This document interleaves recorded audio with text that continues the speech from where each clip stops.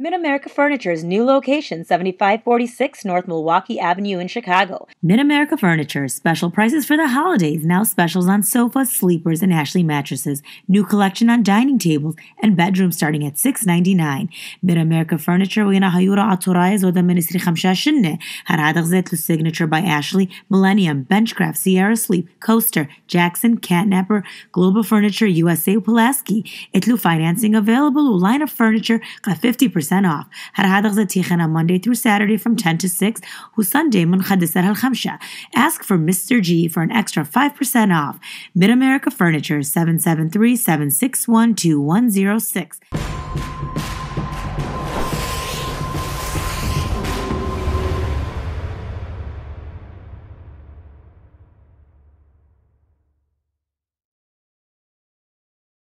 Thank you all for being here.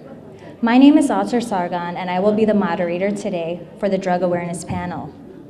I would like to take the opportunity to welcome His Grace Marpolis Benyamin and the clergy from the Assyrian Church. I would also like to welcome Lincolnwood Village Trustee, Mr. Jaisal Patel. Thank you to the President of the Assyrian National Council of Illinois, Mr. Shiba Mendo, for allowing us to host this discussion here at Mitzvah, and thank you to the Assyrians around the world for broadcasting this event. I would also like to thank Mrs. Carol O'Raha, Mr. Steve Ewell, Dr. Timothy Yuchana, and Ms. Nicole Piro for their contribution to today's panel discussion. I would like to start by asking His Grace Marpolis Benyamin to say a prayer before the panel discussion.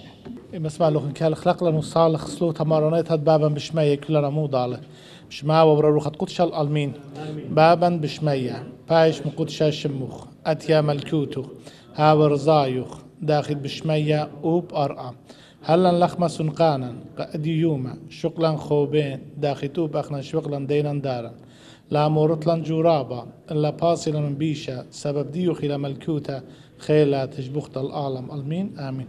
Thank you and may God bless. Let me start by introducing today's first panelist.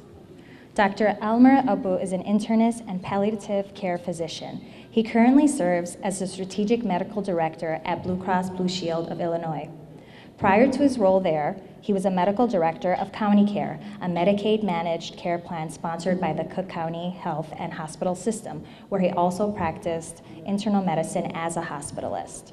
Prior to his administrative career, he practiced as an academic hospitalist at the University of Chicago for over a dozen years. Dr. Abu completed his residency at the University of Pennsylvania and completed medical and law school at the University of Chicago. He has a Master's of Business Administration from Northwestern University. Please welcome Dr. Abu. Thank you, Atur. It's a real pleasure to come to you tonight and have a chance to talk. This is a real honor for me. It's a real honor to be with all of these, distinguished speakers as well. I think it's, great that there's this much interest in this topic on one hand, and on the other hand, it's obviously not a happy topic. It's a sad topic, but it's important that we all be educated and know how to recognize the problem so that we can help to address it. So obviously drug abuse in 2019 is an epidemic. There is absolutely no doubt it's an epidemic, and there is no community that is immune.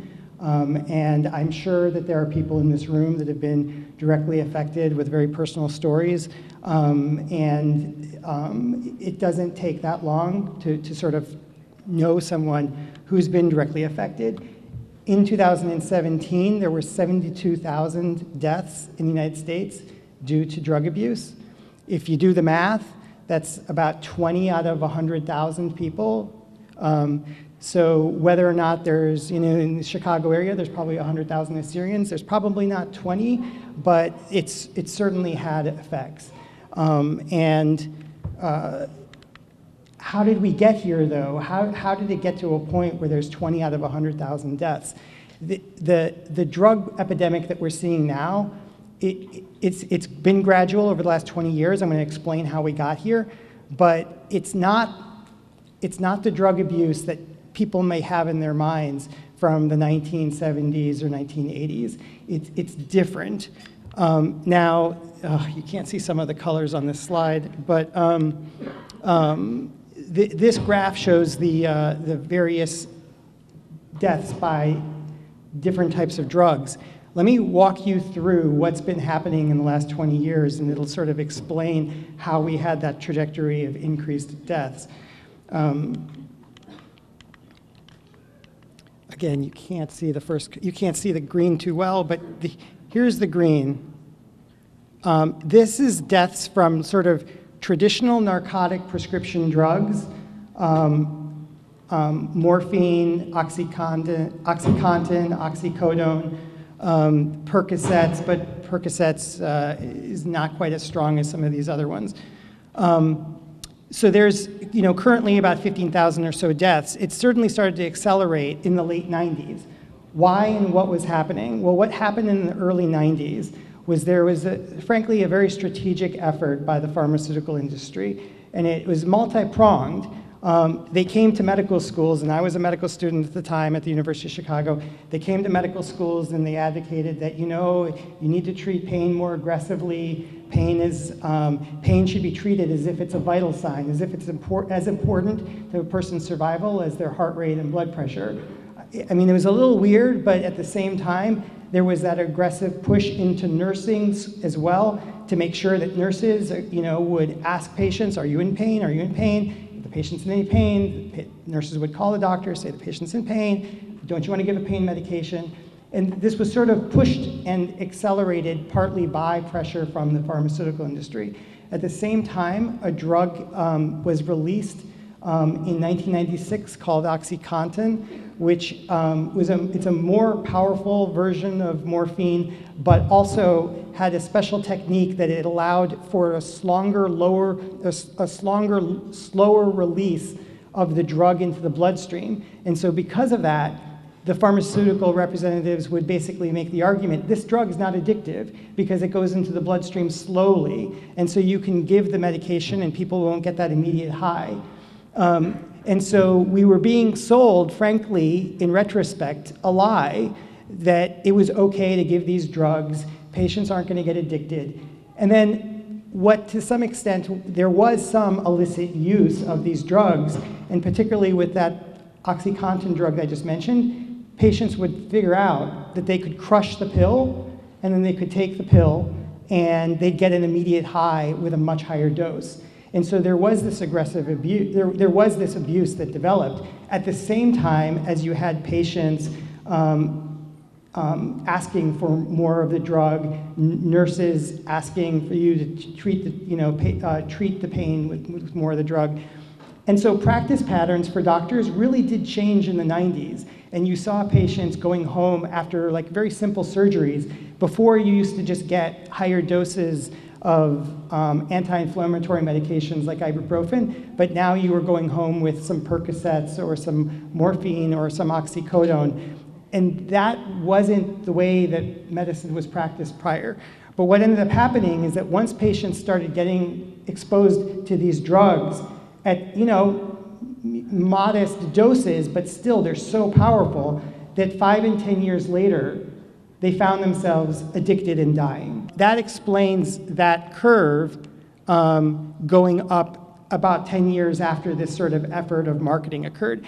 Then the next inflection point is the deaths that happened in wave 2 by heroin. So you see the heroin deaths were fairly flat in the early 2000s, and then it accelerated around 2010 and climbed.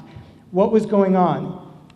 The patients that were addicted to the narcotics from things like morphine and oxycodone, the more traditional narcotic pills, they couldn't get the doses that they needed illicitly from either lying to their doctor or getting it from their friends. They were getting it tolerant and dependent and addicted that they needed a more powerful dose, a more powerful medication, so they went on the street and they bought heroin. And so then essentially at that point, the heroin deaths start to climb. And the heroin deaths are patients or people who clearly at that point were addicted. This is not like, casual use. The final sort of swing in this third wave of this epidemic, which I apologize, you can't see the blue line, but the blue line is really there at the bottom, and then it comes up, and then it goes up that way. And so you can see that it is accelerating since 2014. And what is that blue line from? That blue line is fentanyl. And fentanyl is essentially a manufactured narcotic. It's incredibly powerful. It's 50 times more powerful than normal morphine. That drug, in just really small doses, if you are not exposed to narcotics prior to that, if you're not on pain medication, and you get just like a grain of sand of fentanyl, that can kill you. It's an incredibly powerful drug. But if you're a heroin addict and you're looking for that high, you need fentanyl to get you that high. Because even heroin's kind of not quite, it's kind of like not the best high in some respects. And so you escalate and you elevate and you keep pushing and pushing. And at some point, though, you push yourself to overdose and you die. Now, that said, if you take fentanyl and you are not exposed, you just frankly will die. And at this point, though, the illicit market for fentanyl is huge because it's so powerful and strong, you only need small doses, like I said. So this was a bust that just occurred by the customs in Arizona. It was just reported this past month. They captured 254 pounds of fentanyl. They hid it in the bottom of a semi-truck or something like that, so they had a false floor in the truck. This 254 pounds, that's it. That's as much space as it takes. That's 50 million doses on the streets. It's I don't know how many millions and millions of dollars it is, but this is not the only large bust that's occurred in the country. Like this is the largest bust that's occurred in our country. But in the last year, there's been 100-pound busts, 150-pound busts. So it doesn't take much. So you can imagine that if you're a drug dealer, this is an attractive product to sell. And so what people are also doing, what drug dealers are doing, is they're taking just tiny amounts of the fentanyl and they're lacing it in heroin, or they're lacing it in fake prescription drugs that they're selling on the street, whether it's Xanax or whether it's oxycodone or what have you. And so what ends up happening is people, kids, teenagers, thinking that they're having some fun, maybe buying some Xanax on the street, they're having a party, here, have a pill. They share it, and frankly, they're not waking up. They're literally just dying. And it's a naive drug, it's a naive user. It's someone who's experimenting. But I will say that today, to explain some of this massive rise in fentanyl, is absolutely people, first-timers that just thought they were experimenting and they're dead. And so this was a news report as well in January where 12 young people are hospitalized and one died. A couple more would have died if they didn't receive emergency rescue with Narcan. So it's not safe to use your friend's drugs or trust your friend that's just, hey, I got some pills. It's not safe. The only prescription drugs you should ever be using are prescription drugs that were prescribed for you by your doctor. No ifs, ands, or buts. In this day and age, if to do anything else is frankly Russian roulette. So that said, many people are getting their drugs from their friends. Just don't do it. So what are the risk factors? Basically, most drug abuse stems from experimentation, but it's experimentation for someone that's motivated because they're otherwise stressed they're anxious, they're depressed. It's that person that the experimentation actually is more attractive, right? But you take someone who has a little bit of stress, anxiety, you have a little bit of experimentation, assuming that they don't die right away because they took some drug laced with fentanyl. They slowly develop tolerance, maybe not so slowly, it depends. And then once that tolerance develops and the person keeps going back to the drug for that rush, that high, then essentially the person is addicted and just moves down this spiral, this cascade. It's completely self-defeating. The initial experimentation might give you this incredible high, but it's immediately self-defeating because, frankly, once you get past that period of experimentation, it's completely out of your control. That's the very nature of addiction. I'm sorry I lost the microphone. Hopefully you guys can hear me. Let me give you a couple quotes. In the beginning, it feels really good. You're paying to get high. And toward the end, you're feeling really stupid because you're paying not to be sick. In your mind, you can be okay. You can do just one. But one is too many, and 1,000 is never enough. One is too many, and 1,000 is never enough. That is, in so many ways, like a layman's explanation of addiction, right? Now, many people might think that they actually have the willpower. I have the willpower to overcome this. The reality is that's a myth. Your willpower is enough to make a decision to experiment or not to experiment. But once you've experimented, your willpower goes out the window. It is essentially, these drugs, it's not like taking candy. These drugs are not like taking a piece of candy or having a tub of ice cream.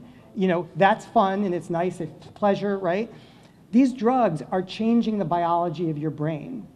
They're changing the way your brain, frankly, processes information and works. And so essentially it's short-circuiting your brain. There is no way your body can naturally fight that sort of feeling of high once your brain gets stuck and used to it. Maybe the analogy I'd like you to consider is if you were an athlete and you're like working out or doing your training and stuff like that, and you're in top shape, that's great. But if you're competing against an athlete who's using steroids, in some ways you can't compete. The drugs are essentially like your brain on steroids. You can't compete. It is a different brain. It is a different process. And so you shouldn't even try. Is that working now? You shouldn't even try. The willpower is only good enough to prevent experimentation. It's not good enough once you've experimented and once you got stuck. So there are a bunch of toxic side effects. These side effects aren't enough. As bad as they are, they're not enough to overcome the addiction because your brain gets fixed on it. And the withdrawal after you've been on the drugs is so bad that essentially you'll do anything you can to go back and get more drug to avoid the withdrawal. And I've taken care of 18, 19-year-old kids in the hospital. You detox them.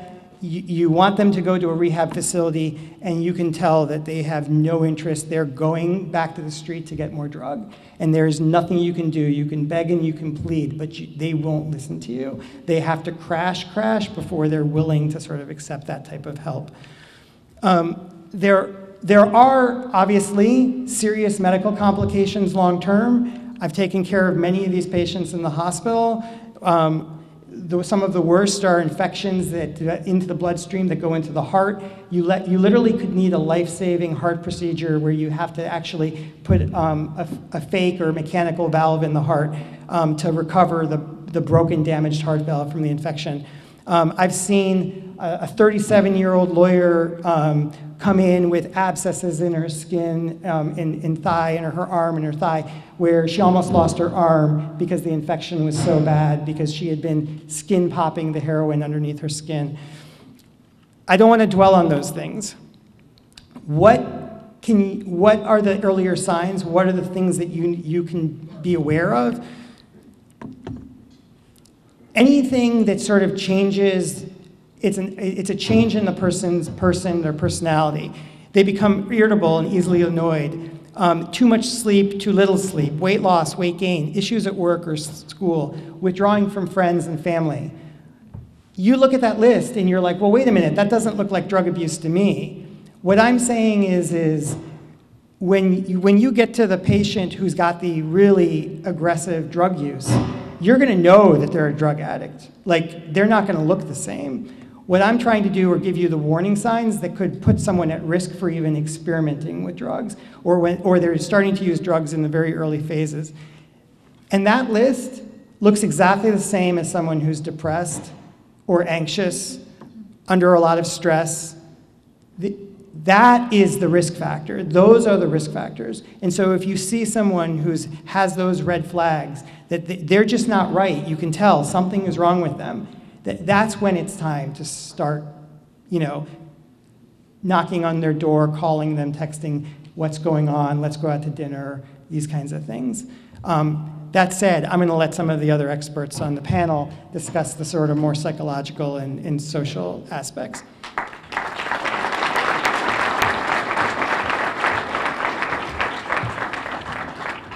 Thank you, Dr. Abbo. Our next speaker is Dr. Dennis Giliana. Dr. Giliana graduated medical school from Tehran University and did his psychiatry residency at Chicago Medical School. He is American Board Certified in Psychiatry, has a Master's of Public Health and Community Health, Health Education and Health Promotion from UCLA, and is an elected member of Alpha Omega Alpha Honor Medical Society. He is a fellow of the American Psychiatric Association, senior clinician educator at the University of Chicago Pritzker School of Medicine, and a 3-time recipient of the Mark Fahmy Award for Passion for the Field of Psychiatry and Care of Psychiatric Patients. Dr. Giliana. Good evening. First of all, I would like, on behalf of many people in our community who are suffering from one form or other of mental health, I would like to thank Marpolis and the clergy that are here. Last week there was a conference in Illinois Psychiatric Society. The president of American Psychiatric Association was there. Something that was mentioned, that currently in the United States, from every 10 people who have mental health, only 4 of them somehow get the help, and only 50% of them, they see a mental health professional. So it means that currently in this country, 80% of people who have mental health do not see a mental health professional in any shape. And I don't think that our community is better than that. And we think one of the main reasons for that is the stigma that is in the community, almost in all the communities. So religious organizations and churches have a big role in deconstructing that stigma. And I'm very happy to see that our church is very active in this process. I remember last year, Qashan Tuan arranged something about this drug abuse in his church. Qashagi Verges Tuma asked us in St. Andrews to have a panel for a discussion for drug abuse in that church. So these are good, very good steps. Saying that also, before I go over the topic, I would like to I know that most of you that are here, you don't have any problem with drugs. But you know somebody in the family, somebody in the community, at school or others, that they are dealing with this drug problem, let's call it, substance abuse. So those people, usually they are hated by their family members. Their family members, they don't like them. When they are in the community, nobody likes to be close to them. When they go to the hospitals, believe it or not, hospital staff, they don't like dealing with them in any discipline. When they go to pharmacies, I think people in the pharmacy that they work in, they are not excited to see them. But at the very end, let's remember that they are human, just like me and you. And like every other human, we are in need of somebody listen to us, somebody be passionate to us. So let's always remember, when we look at them, we are looking at a human being. And let's not think that because we don't have their problem, we are better than them. We have our own problems. So that's one thing. And the other thing is that we want to be nice to them, listen to them, but we don't want to be fooled by them, just like we don't want to be fooled by anyone else. Okay?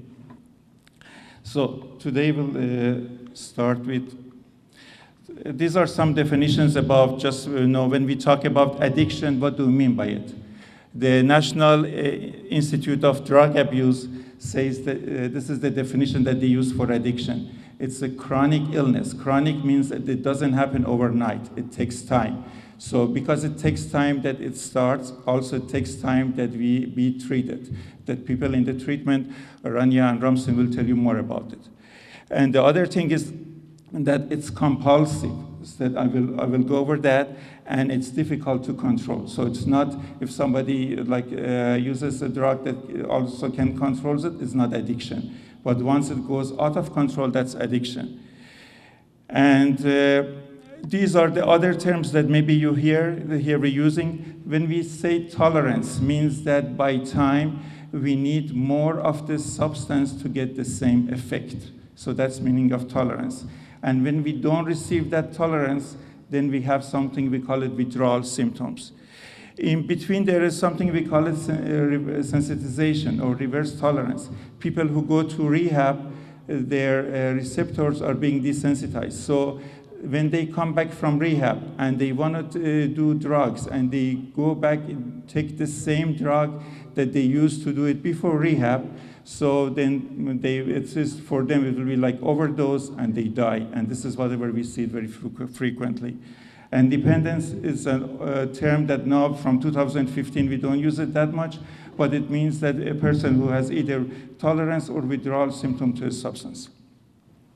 Again, I will not go through this chart. You have seen it, and we talked. Whatever we want to mention in this is that in 2017, the rate of the people who died because of overdose, especially overdose on opioids and prescriptions, was much higher than people who died because of car accident in this country.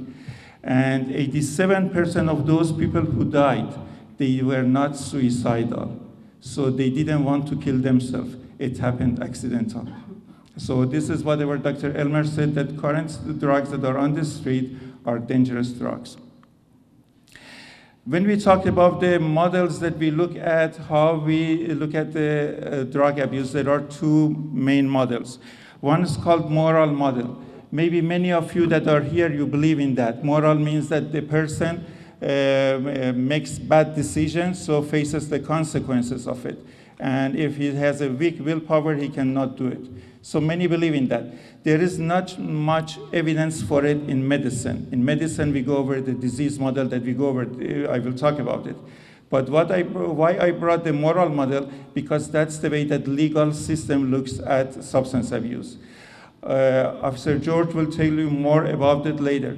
But from psychiatry point, I can tell you that if a person commits a crime because of not being able to differentiate right from wrong due to effect of a substance, it's not a base for defense because of reason of insanity. He will be counted guilty and is accountable for action. So when we talk about disease model, so when we look at this disease, just like any other disease, we should look at four major parts: bio, psycho, social, spiritual. That these can have effect on the cause. We look at them when we want to treat, and also where they are very important when we want to think about how to prevent the problem. From neurobiology, whatever I want to just very, in summary, just say there is in brain, there is different systems. There is a system, we call it award system. When we say system, means a circuit between neurons, the different parts of the brain, mainly in the basal ganglia. So whatever we have from award system, we believe this system is there in the body to help us with survival. We get some award when we feel good about ourselves, with food or mating or those things. But when these substances, they come and interfere with that circuit, so they change everything. It becomes compulsive, and all the reward will be to find a substance and takes the effect of it. So the life will be turned just to have more and more of the substance. These changes that happen in this system, some of them are permanent. So many people, they need for life medication. And we know that there is some genetic predisposition for this problem. So from this slide, I want you to remember two things. One, this is a biological illness part of it. So for treatment, we need some biological. It's not the old times that they used to say people who use opiums, 13 days, do not use it with cold turkey, they will be out of it. Those were for all simple opiums or heroines in the past. Nowadays, it can be life-threatening, and also it's not unhuman. Detoxification should be under medical supervision. And some of them, even for maintenance, they need to be on medication, biological treatment. The second thing is that we said there is a genetic predisposition. So if any of you or anyone else who listens has a brother, sister, a cousin who have problem with substance abuse, genetically is more predisposed to this problem. So if they want to try or whatever for fun, one of these drugs, there is a high risk of getting dependent on it. As they say, a snowball may turn to be avalanche. Psychological point. There are different theories about why people they do it and how they look at the drugs. From the main parts that I want to say, one of it is that they look at it as a defense, and they look at it as a maladaptive behavior. Defense for what? Defense for inner rage, inner anger. All of us, there are times in life that we feel that we are inferior to others. They are not pleasant times. Some people, that's the feeling that they have all the time. And that's the time that we say that they have problem with their self-esteem.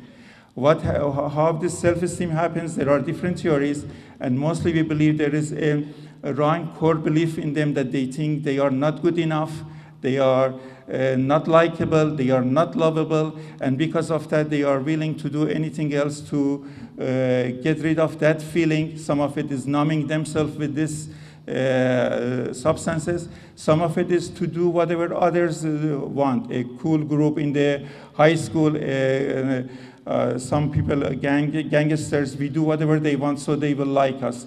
It's very bad not to be likable, but we want to do whatever that people like us. As we said, the problem is the core belief. The feeling that I'm not likable or I'm not lovable is irrational, and that's whatever should be addressed. Sorry, because of the sake of time, I will be faster. So the other issue, so it's, they think in behavioral that maybe it's a way that they learn it from parents.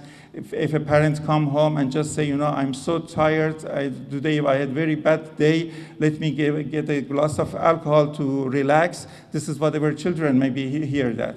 Or when a brother or sister said that, you know, let me get a hit of this drug in order to feel good, maybe they feel about that. So, and the other thing that also is important to know, as we said, in alcohol abuse, we see 30% of people, they have comorbidity of substance abuse. When we go to drug abuse and opioid abuse, studies, they show from 50 to 80% they have this comorbidity. So more than half of the people that they do it, they have underlying depression or anxiety that is good to be addressed, even from adolescent years in high school. There is another thing that is very, very, very prevalent in those population, and that's ADHD, attention deficit hyperactive disorder. And here I want to say mostly to the parents that when school sends your note that your child needs to be treated for ADHD, many parents, they say, okay, we don't want to treat them because we don't want them to go college. We don't treat ADHD people in order to go to college. Although if that happens, that's very, very great. But the main thing is that the risk of substance abuse, risk of divorce, risk of car accidents is much higher in people with ADHD. And we used to say, okay, treat your child with ADHD in order not to get and become a pothead. This is whatever they say. So this is very important. And also ADHD, as we go through environmental, peer pressure is that you have all heard about it, and the feeling of being inferior.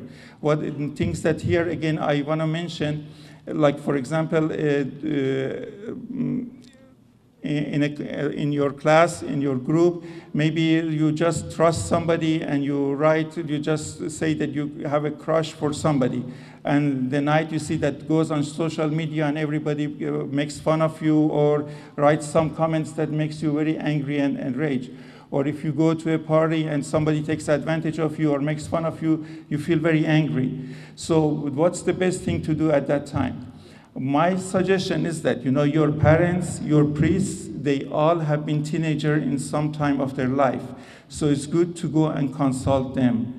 Not go and find somebody else, not go and find a consult on internet, on the social media, what people will suggest you to do, not to go and ask my friend has a cool mother, I will ask her, this friend has a boyfriend or girlfriend that they have gone through this, they will tell me what to do. No. It's good to go to people that in your very next family or your church, counselors. And my advice to the parents and the counselors is that when the kids come and talk to you and when this happened, and they are already ashamed of what already have happened, they are not there that again you tell them, you didn't listen to us, so this happened. Just listen to them and just say everything will be okay, and you two can work and come up with a plan. So that's very important. And as we said, physical sexual abuse and early exposure to drugs also is very important to that. The last thing that I want to talk is the spiritual part that we think works on this. We call it self-transcendence. Self-transcendence is part of character. Character is part of our personality. Variables in character we are not born with. We learn them throughout life. There are like self-directedness, cooperativeness, and self-transcendence. Self-transcendence means how much we can get above ourselves and think about others. In many studies, they think people that they are drug abusers, they just think about themselves. They cannot think about their family, their friends, others.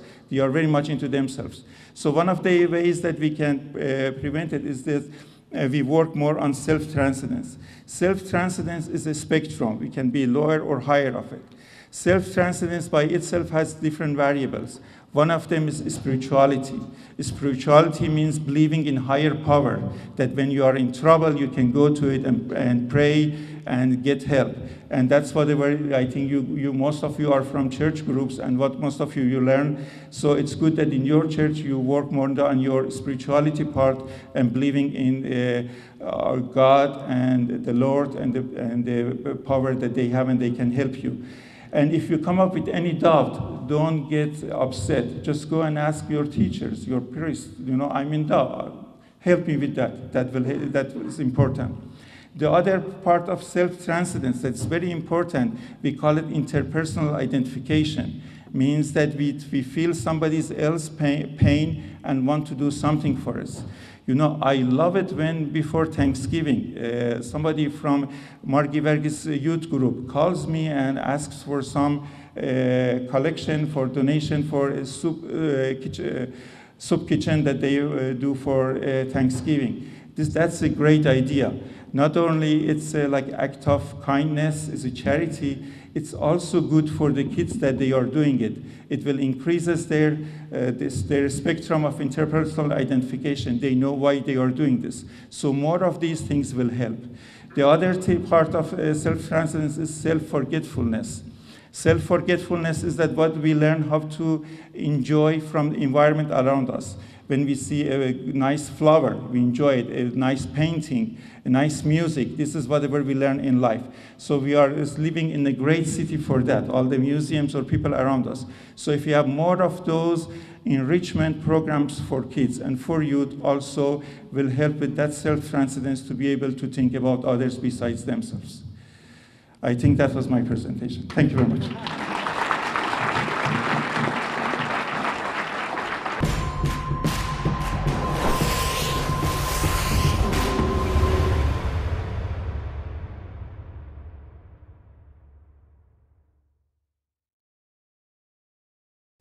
أسي جان مايكل 8 شوت 3 شوت 8 صفر صفر إنت لخن مرت شاكر أنا نقيت للشتاء إيد شخصيتون البردت أينوخن وقع خامتت أينوخن سلامة أسي جان مايكل هازاري لإتقابل شل مرانة وعونت إلى رتنا سبيشالست أسي جان مايكل برقلي البانت أسيو تجي صوبة شيكاغو ويسكونسن إلى بورد سيرتيفايد وطلاربا ماتشو جي شيكاغو نايلز فيرنون هيلز وودستاك أسي جان مايكل إلى خلمتت من أنصر عطوراية وعون شي مقرو خلمتت ليزر سيرجري وارها رتنا سيرجري جوافيزو. Mid-America Furniture's new location, 7546 North Milwaukee Avenue in Chicago. Mid-America Furniture, special prices for the holidays. Now specials on sofas, sleepers, and Ashley mattresses. New collection on dining tables and bedrooms starting at $6.99. Mid-America Furniture, وينا هيورا عطورايا زودا منسري 5 شنة. هنعدغ زيت له signature by Ashley, Millennium, Benchcraft, Sierra Sleep, Coaster, Jackson, Catnapper, Global Furniture, USA, Pulaski. Itlu financing available, line of furniture, got 50% off. هذا غزتيخنا Monday through Saturday from 10 to 6 وSunday من 5 ل5. Ask for Mr. G for an extra 5% off. Mid-America Furniture 773-761-2106.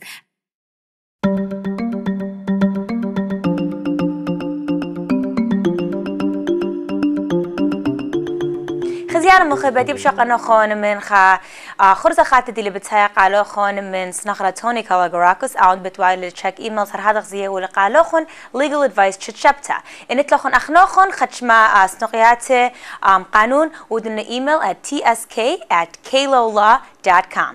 هدي بشق نخون من داها خرزة توني كالاغراكوس.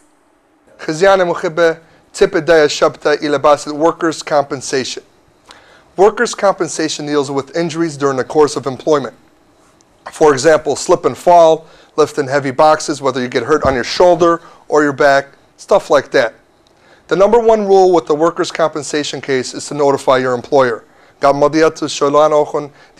Injured during the course of work. There's 2 ways you could go about doing it, written or orally. Written is via fax or email or an incident report that your employer has. You have to let the job know you are injured. That's the number one thing. If it's very serious, we recommend you get an ambulance, whether it's your employer calling it or yourself, so you can seek the medical attention you need. Now, during the course of your tenure with regards to getting treatment, you're entitled to 2 doctors of your own, or you could attend to the employer's doctor. It's up to you. If you do seek the doctors of your choice, we have to put it in court so we could get the approval from the Workers' Compensation Commission. If your doctor renders you disabled or permanently disabled, we can obtain 66% of your wages while you wait to return to work. Manai 66% while you're getting treated for the injuries you sustained. At the end of the case, we can also get a lump sum. Lump sum deals with the percentage of how much you were injured compared to the amount of how much you make. Now, as always, the ultimate goal is to put you in the same position as you were prior to this ever taking place. Our number one concern is for you to get your health back. If you guys have questions, concerns, or comments regarding workers' compensation, feel free to give me a call. 8 Again, 847-982-9516. We have offices in downtown Chicago and the suburbs close to you. Thank you. We all have that one person we call, no matter what the situation or event. Who do you call when you've had a stressful day at work?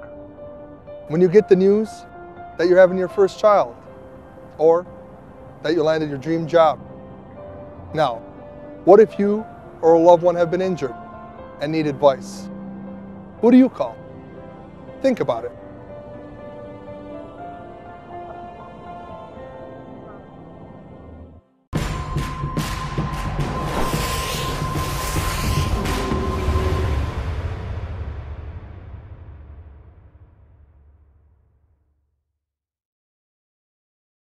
Thank you, Dr. Giuliana.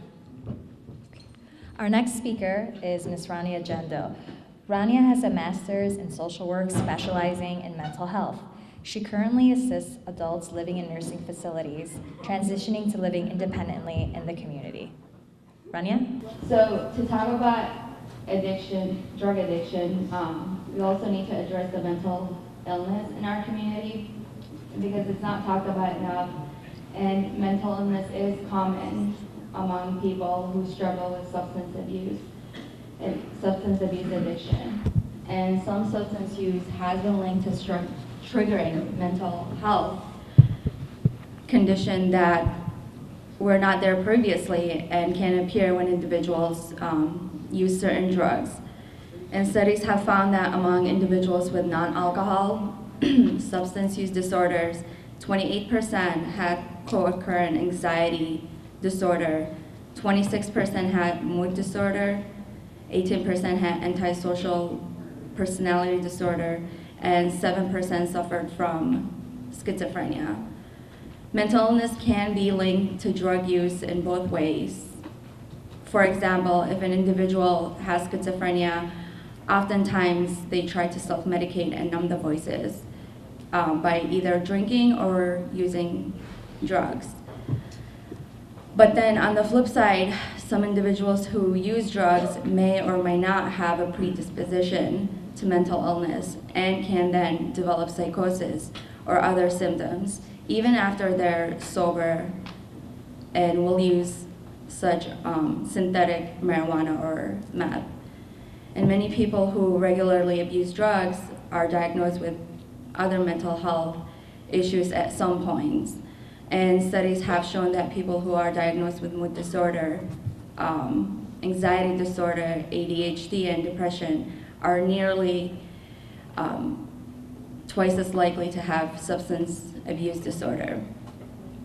As one can see, that there is a strong correlation between mental health disorder and substance abuse. And it is very important for our community, for our Syrian community, to be educated on mental health, because it's an issue that our community faces, but is not well aware of because we don't tend to discuss it or address it.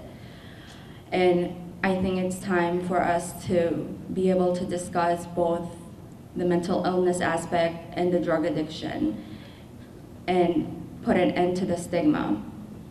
So when seeking treatment for both mental health disorder and substance abuse disorder, it is very important that you find a facility that is equipped with the staff that's necessary to handle your loved one's treatment.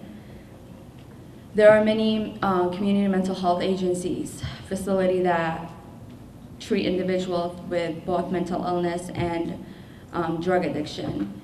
You can get connected with your community mental health agencies in your areas. They're all over Chicago. If you need, we'll be more than happy to help you find any facility.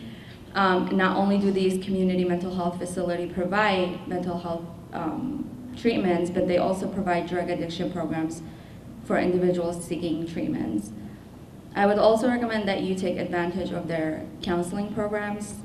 It is very important for individuals to seek counseling during their treatment to assist with the battle of addiction, and to be able to talk about their struggles during the process of them becoming sober and clean, with the end goal of being able to live a healthy lifestyle and be able to overcome any situation that might trigger a relapse.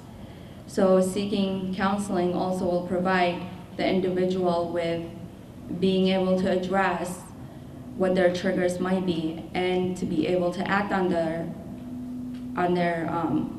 trigger before they fall into a relapse. However, it is equally as important for the family members to be able to seek family counseling.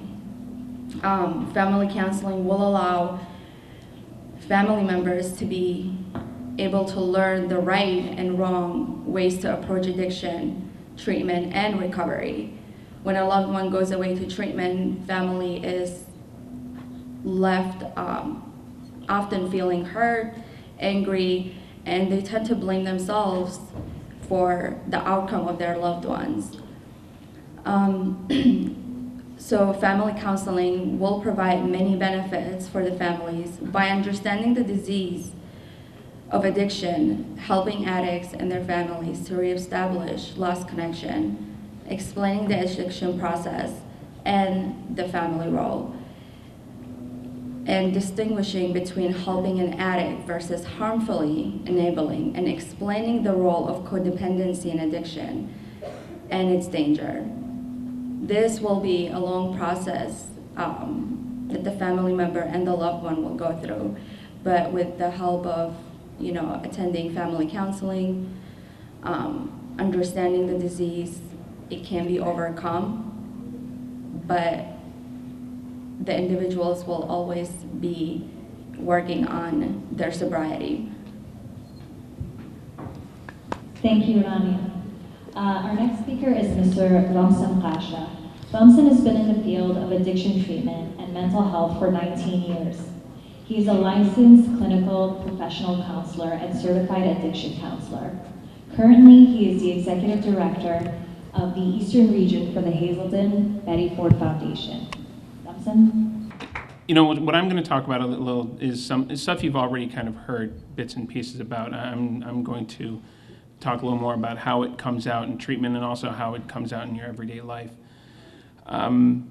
So you heard a little bit about my history, my professional history, and the thing that and even talking with the esteemed panelists here, I'm very grateful to be here. I've spoken in front of large groups, in front of the media, small groups, professionals, all these different aspects, and yet these are the events that I'm most nervous at, just to be completely honest with you. So about my professional history. I'm going to tell you a little bit about why I'm nervous at these events. So maybe I won't be as nervous, we'll see.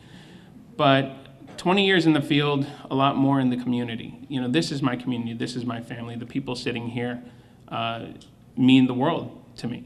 And I want to thank, and we've already thanked Marpolis, the Kasha that are here, Shiva, Mando also for helping us secure this event and letting us be here. But I really want to thank all the rest of you too for coming and making this an important event, because this is an important event. I was born into the church. My parents were involved in Assyrian communities. My aunts were involved, still are involved in many different things. I met my wife in the church. I grew up in the youth. This is my community. And it's one thing to go to work, and I'm not heartless, obviously. I see people suffering. I feel bad, and I feel compassion and sympathy and empathy for it. But then I see it hit close to home, and it takes a whole different meaning for me. So when I'm asked to be here, I jump at the chance. And that's why this is where I'm most nervous. Addiction is a disease, 100%. It is a disease. It's a devastating disease. I've been in the field for 19 years. I have heard more people dying who have gone through treatment in the last 5 than I did in the 14 years before it. It's escalating. It's moving quickly. The thing that really gets to me is, as you saw with Dr. Guiliana's presentation, that addiction is by far, not even close, the leading cause of accidental death in the United States, by far. And what devastates me about that is that it is treatable and it is preventable. And yet it's still killing more Americans accidentally than anything else. So we have to focus on it. We have to look at it. We have to talk about it. That's the big thing. So, here we're focusing a lot on heroin. That's important. It's really important. I want to pull back from that for a minute and say you cannot forget about other drugs. Alcohol remains the most deadly substance of use and abuse. It's affecting more people and killing people. It's still the #1 substance. Marijuana is another one. And the reason I talk about marijuana isn't because, what's harder, this or that, or should it be legal? I don't get into that conversation. The fact is, the marijuana we're talking about now is not the marijuana that all the science has studied. It's not the marijuana from the 70s or 80s. This is a different kind of weed, is what it is. We're talking about marijuana that's easily 30 times more potent than it's ever been, ever, at least. And the scary thing about it isn't how potent it is, it's how accepted it is. People don't feel like it's harmful because their friends haven't been harmed by it. And that's where it can be devastating in itself and also as a gateway to other drugs. And we talked a little bit about how we got to this point, how we got to the opiate epidemic. I don't have any science to prove this, but my gut, my clinical gut tells me that our cultural acceptance of marijuana has spearheaded this movement too. In the past, when an adolescent or a teenager or young adult wants to rebel, they'd smoke some weed. But if that weed is the stuff that you're getting from your parents, or your parents have accepted it, it's not enough. It's not rebelling anymore. So we have to up the game. That's the terrifying part of it. But I'm not going to focus on that. I'm going to bring it back to heroin. Also, we're focusing a lot on the youth. We need to focus a lot on the youth. I see it's like the whole youth group has shown up, and I don't know if you guys are over there, but definitely in this crowd, I see a bunch of you. The fact is, as I pull back, this is not just a youth disease. I don't want parents and loved ones to walk out of here thinking we got to really watch our youth. Yes, you do, but watch each other, watch your parents, watch senior citizens. Everybody is being affected by this. When we talk about the youth, and this is what the presenters before me identified, when we talk about the youth, the primary place they're getting their drugs, their pain medication especially, is from the home, is from the friends. It's not from the street or the internet. I mean, that becomes the way. But, and look, I'm an Assyrian. I grew up in an Assyrian household. I know how it is. I get this prescription. I put it in my fridge. I use some of it, and the rest stays there for me if I need it later, or God forbid, I become a pharmacist for my friends, and it's like, oh, you have pain? I've got this. That is causing a lot of this drive, too. There are ways to dispose of this. If you have a prescription, and the time of that prescription has passed, or your need for that prescription has passed, get rid of them. Don't throw them out. Don't flush them down the toilet. There are ways to do it. We've got information at one of the tables back there. The water reclamation plant on Howard, which everyone knows because you smell it whenever you drive by it. You can go take them there.